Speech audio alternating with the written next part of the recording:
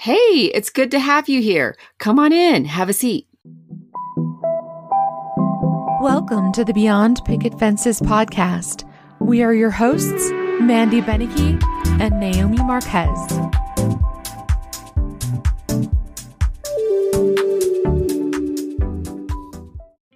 Beyond Picket Fences was created to empower women globally to embrace their journey through the power of storytelling, healing, and community.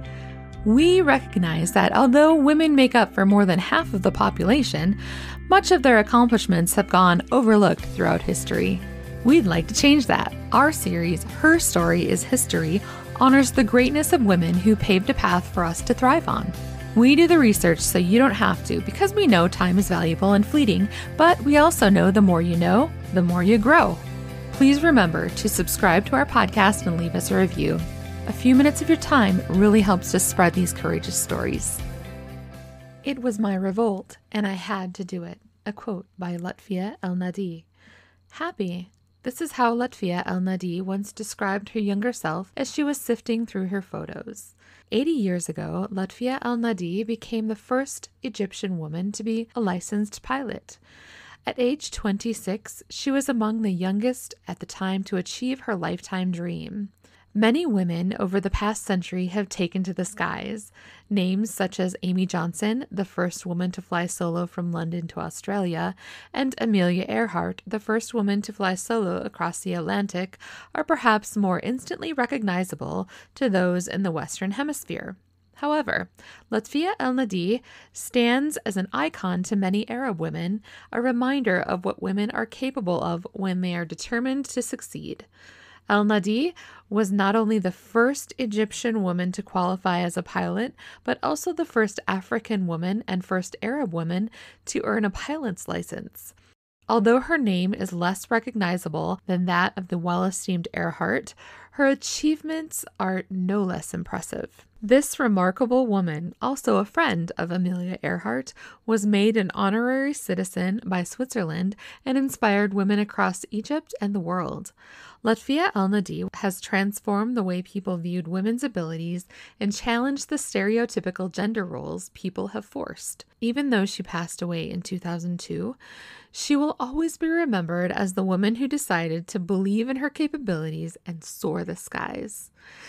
This extraordinary woman's achievements paved the way for women in the Arab nation to enter the world of aviation. Moreover, she encouraged them to believe that they could do whatever a man could do. Thanks to this amazing woman and many others, no quote-unquote man's jobs exist anymore. Arab female pilots look up to Lotfia Elnadi until this day as an idol and a symbol of gender equality. So let's take a look at the life of this inspiring woman. Lotfia Elnadi was born in Cairo on October 29, 1907. Her father worked for the government printing office, Matba Ameria, and her mother was a forward-thinking housewife who wanted the best for her daughter. Since childhood, she was fascinated with flying, even though Cairo did not even have an airport. Flying meant freedom and possibilities for her at a time when women's lives lacked all opportunities. After completing her primary education, she was expected to marry, become a housewife, as was customary at the time. However, Elnadi had read an article about a flying school opening in Cairo. She was determined to attend. A few female pilots were emerging in the Western world then, and she strongly believed that Arab women could also prove their capabilities if given a chance. In May 1932, the Egyptian government built the Almaza airport in the sandy areas of Heliopolis on the outskirts of Cairo to accompany the founding of Egypt Air. It was the first airline in the Middle East and the 7th in the world. It was also offering training courses to young aspiring aviators, as well as flight experiences for socialites. When she could not find anyone to help her, she went directly to the director of Egypt Air, Kamal Alwi, asking for guidance and assistance. A smart and revolutionary guy, he immediately saw the potential for good publicity for the newly found institution as a place that provided an opportunity for both genders equally and agreed to help her achieve her dream. Nonetheless, Lotfia needed to help pay for the flying lessons at the time. But as the strong-minded woman she was, she worked as the secretary and telephone operator for the flying school in exchange for her tuition. When she first joined, she was the only woman in the airport. Lotfia studied with 33 male classmates. When she earned her pilot's license on September 27, 1933, after only 67 days of study, Lotfia and Elnadi became the first Arab woman pilot in the world, the first woman pilot in the Middle East, and the first woman pilot in Africa. Her achievement made headlines around the globe. On this occasion, the famous Egyptian feminist Huda Sharawi, Nadi's role model at the time, sent her a word of congratulations and support. Lotfia Elnadi made headlines again in December 1933 when she participated in an international race between Cairo and Alexandria, and she was 26 at the time. After Amelia Earhart, Elnadi was the second woman in the world to fly solo in that race. She finished the race first. However, she did not win, as she missed a checkpoint. But she got a consolation prize of 200 EGP.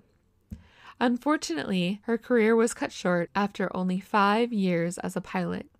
She injured her spine in a ladder accident and quit flying after that. For this elegant and proud woman who died in 2002 at nearly 95, old age was no excuse to neglect her freedom. Displaying the waiver she had signed to refuse life-sustaining treatment and to donate her organs, she sighed softly, "Please let me do what I want." A documentary film about her life titled Take Off from the Sand was produced in 1996. As soon as I take off, I felt the plane was light and I owned the world. Freedom, freedom, the freedom you always dreamt of, Lotfia. Well, here it is. You've got it. I can't tell you how ecstatic I became. I was not in the least bit afraid. There was absolutely no fear. Lotfia Elnadi describing her first flying experience. We hope you enjoyed this Her Story is History lesson. If you know of an impactful story we should share, please email us at askme@bpfences.com. And as always, if you or someone you know has a story or a topic you'd like to share, we'd love to hear from you.